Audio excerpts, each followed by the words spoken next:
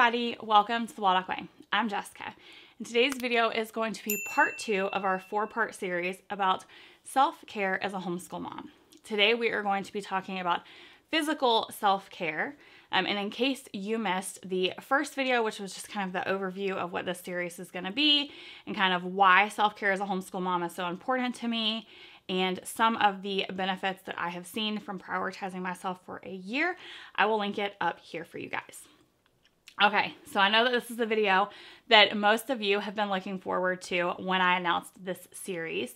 Obviously, if you are new here, you are probably not going to notice, but if you are not new here, you've been picking up on it for the past year. I took 2022 as a year to prioritize myself, and I have made some physical changes, which I'm so not done, but I have lost 35 pounds and 4 sizes. And a lot of you have been commenting along the way about how much you have enjoyed seeing the changes and how you would love to know what I'm doing. And so that's kind of what this series is all about. In this series, I am going to be talking to you about how I prioritize self-care as a homeschool mom, how I fit it in, the benefits of it, and any tips that I have. So today we're talking about self-care physically. So my number one thing that I did from the get-go physically was in the very beginning, was like, okay, I'm going to change soda for water. That was the first thing that I did, because when I think of self-care physically, I think of like drinking, eating, and moving. Like those are kind of the top things that I did. But I started out small, you guys, because baby steps add up to big changes. And so you really have to think like, what is one thing that I can do, or what's something small that I can do?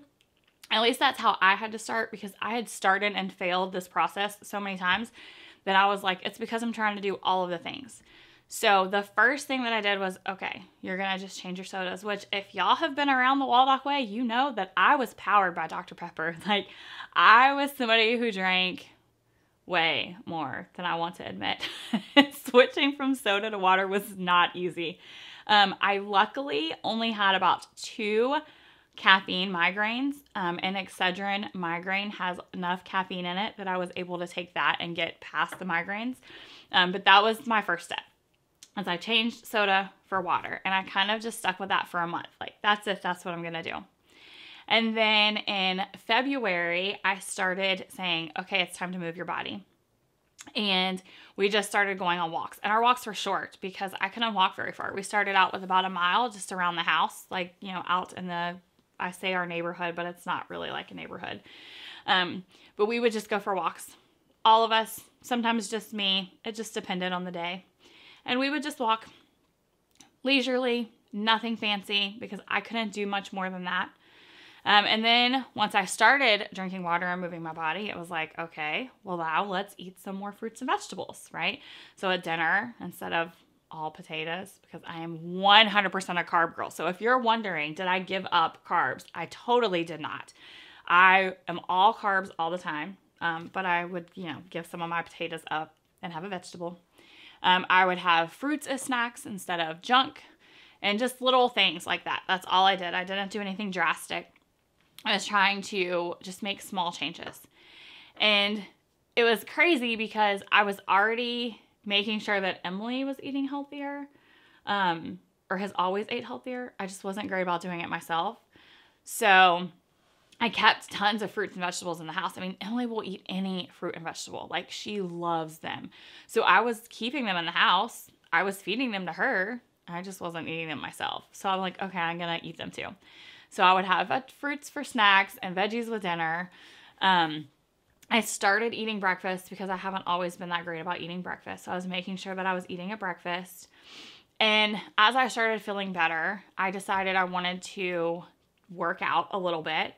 And so I started with Grow with Jo has a YouTube channel. So I will link her up here as well. And I just started out with some of her workouts. She has some really short ones, like walk the weight off, and just kind of a short cardio. I would do 10 or 15 minutes once or twice a week, nothing crazy. And I did that for about 4 months. In April, I was ready for something a little bit more. I didn't know what though, because I felt like there's so much information out there, like so much. It's overwhelming, and it was hurting my brain of what was the best thing to do. So I reached out to a friend of mine who happens to also be a homeschool mom, but also a fitness coach.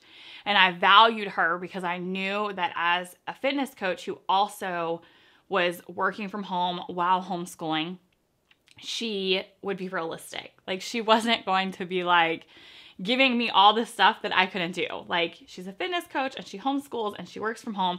She kind of lives my life. She knows what it's like. She knows how complicated it is or the unique situations of it.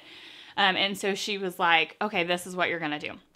And she gave me macros, which is macronutrients. If you're not familiar with it, it basically means that you have a certain number of carbs, a certain number of fats, a certain number of protein, and then like an overall calorie goal.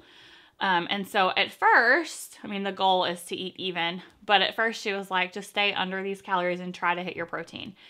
And that's what I did. I tried to do that as frequently as possible. And then we slowly started moving my protein goal up higher and higher because I started really low because that was not hard or not easy for me. And it was really easy to even kind of like blow my calories, if you will, on things like Reese's peanut butter cups or like, oh, they fit in my calories, I can eat them. But then at the end of the day, you would realize that you were starving because you ate junk instead of whole food. And eventually I started realizing that I could get more for my calories if I would eat whole food. So even though I wasn't like, I'm going to eat better, it slowly happened on its own because I could fill up and eat more of it, right? Like, I can eat, for example, a whole bag of popcorn for 100 calories, or I can have like 3 peanuts. Like, you start looking at things like that. I can have, I think, like 4 or 5 M&Ms. Like, you start looking at it like that, like what you can have, and the fact that the one is going to feel better and do more for your body than the other. So you just start making better choices, whether you intend to or you set out to or not. And so that's part of what I started doing with my health, is I just started making more choices that were better, that were fueling my body and filling my body more full, that still fit into that. So if you're curious, because I want to be 100% transparent, my macros have been the same the entire year. Even though I wasn't hitting them, I now hit them. My daily goal is 1810 for calories. My protein goal is 145 grams for protein. My carb goal is 172 for carbs, and my fat goal is 60 grams. So just full transparency there. That is my goal for eating now, and that's been my goal all year, but I just eat better at it now. And then I started saying, okay, let's work out too. So she designed a workout for me. I was working out 3 days a week, and I started with nothing but body weight because I couldn't do any more than that. So we're talking body weight squats. I remember she had me do an incline push-up with just my body weight, and my incline was like this, you guys, like against the wall. I was probably at, I don't know, like a 20-degree angle because that's the best I could do. And I couldn't push my body up any more than that. And I would do step-ups with just my body weight. But that was pretty much it. I wasn't doing a ton of weight. We started slowly adding to our home gym. Our gym is on our back porch. It is screened, but it is not closed. So that means it is very cold when it's cold and it's very hot when it's hot. I will share with you guys what our home gym looks like, but I do want to say before I share with you what it looks like, that this is over the course of a year. We did not go in with any of this. In fact, I started working out in the gym with nothing. Like, we didn't even have mats on the ground yet. And so we've slowly collected over the year, and it's also because Kevin got involved with me too. So I started working out with body weight only in about April. By the end of May, I was using some weights, like dumbbells, and Kevin had started working out too because he wanted to give me enough time, this is what he said, to find my own way before he kind of like joined me, right? Like, because he says that he would have loved to have seen me do this earlier, and he was afraid if he did it with me or tried to push in any way that I would go running in the opposite direction, which I probably would have. So he waited until like the end of May before he started, kind of mid into May, before he started doing it with me.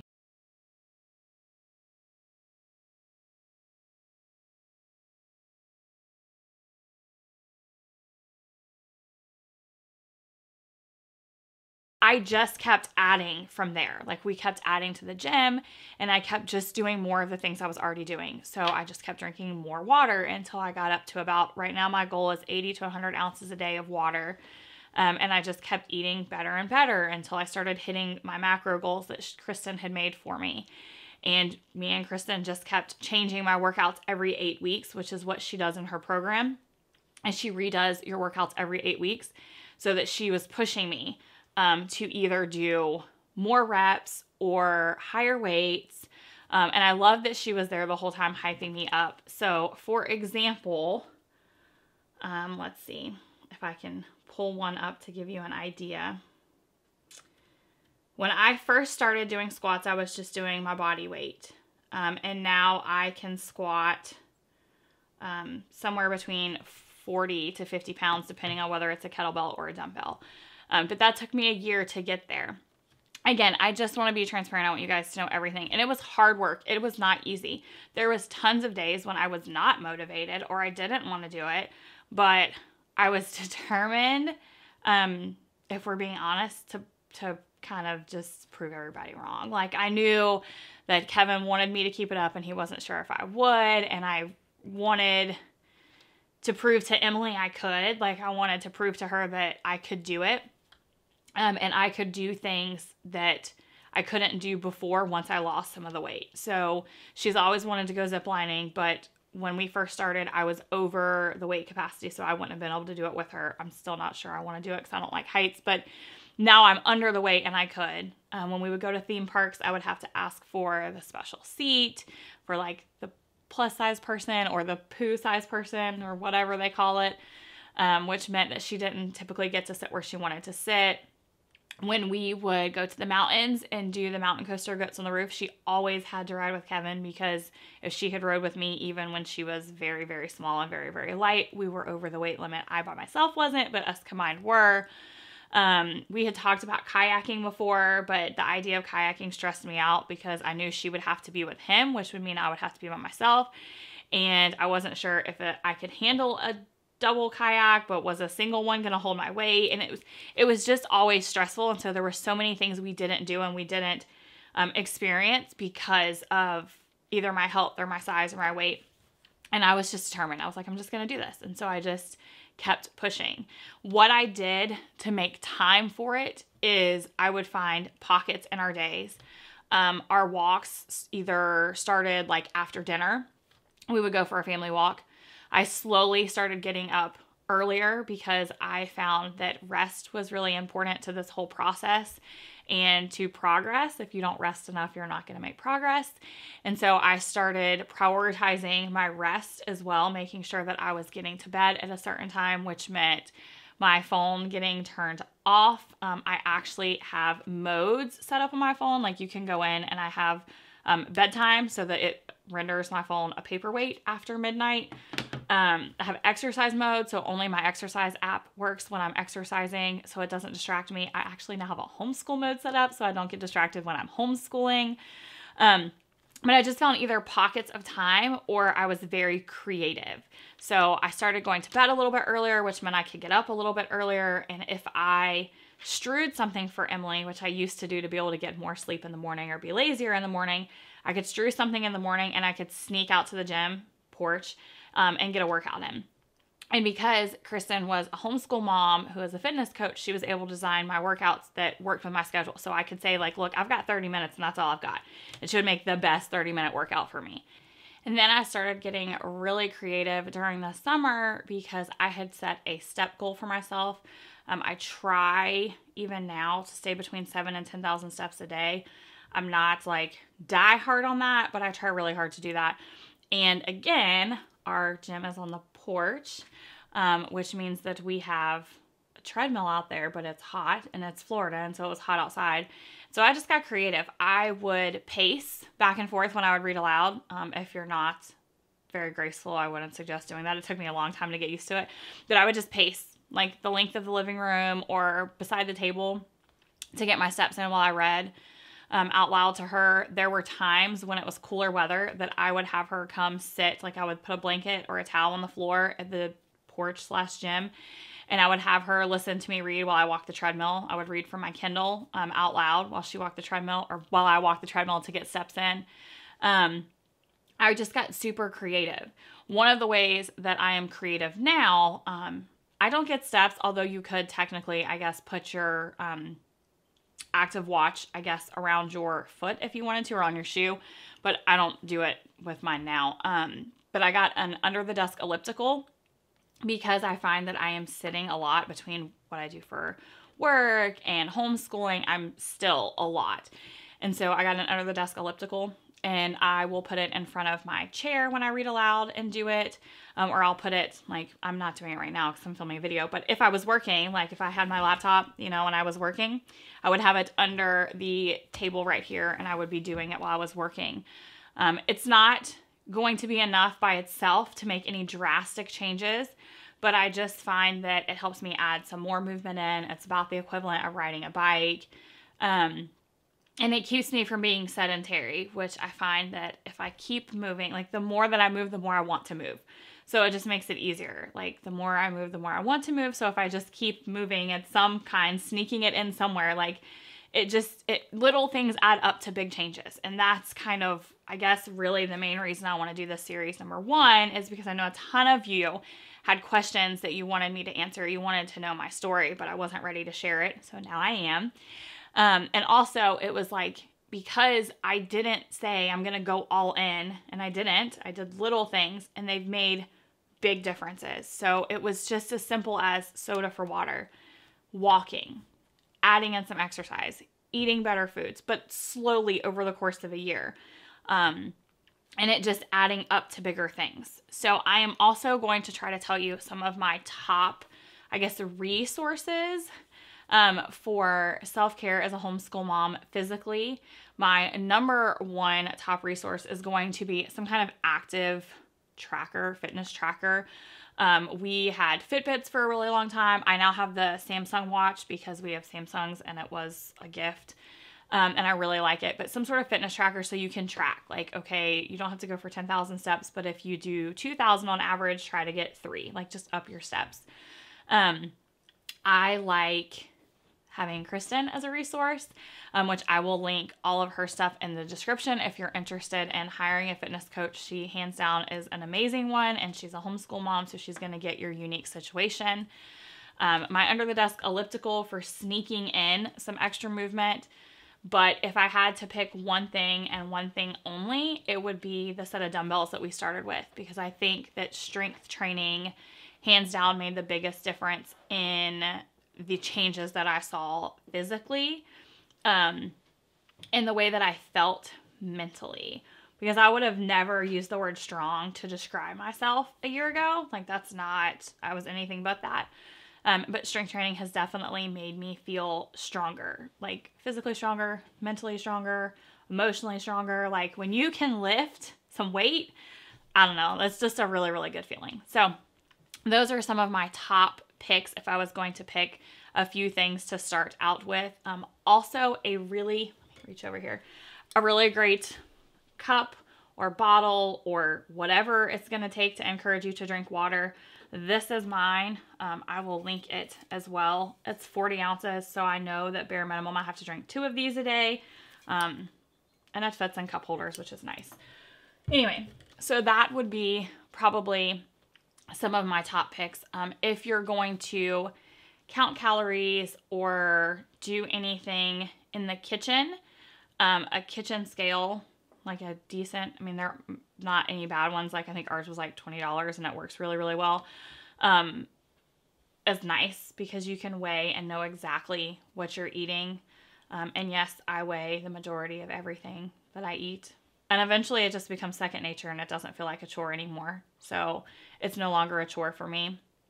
And then I purchased a scale for like myself that I will link not because I think you need a scale, but because this specific scale measures like muscle mass and bone mass and water weight and all of the things. And so when I wasn't losing weight, and there was a lot of times I didn't lose weight, it was nice to be able to look and see that, okay, you're not losing weight, but you're fat percentage is going down and your muscle percentage is going up. And so that kind of mentally kept me still going in the game and keep pushing forward, because I could see that, okay, well, you're not losing weight, but you're quite literally changing fat for muscle. So those were the things I think made the biggest difference. Again, hands down, if you can only get one, is the dumbbell set. But something that's going to encourage you to drink water, a kitchen scale if you're going to be either measuring or weighing your food. The scale in the bathroom just helped me mentally be able to keep going. And then I really like my under the desk elliptical, but if that's all you're going to do, it's probably not going to be enough. It's great for extra movement, but not if it's going to be your only movement. And then some kind of fitness tracker. And it doesn't even have to be like, I don't know, you can track it however you want. You could probably track it with pen and paper if you wanted and be just as good, but some sort of tracker where you can track what you're doing. And then if you want somebody to gift you something or you have a little bit of extra, Kristen as a coach, because she was invaluable. Now, if you have any tips for homeschool moms and self-care to stay healthy physically, or how to prioritize themselves physically, I would really, really love it if you would leave it down in the comments, not just for me, but for other moms. I really want to make this a place where we can encourage each other and we can help remind each other and homeschool moms in general that you can't pour from an empty cup. You need to take care of yourself first. And any tips or tricks that you have, I'm sure will be greatly appreciated by somebody. So make sure you leave everything you've got in the comments, and then make sure you come back next week for the last 2 videos in the series, which are going to be where we talk about self-care and the homeschool moms emotionally and self-care homeschool mom mentally.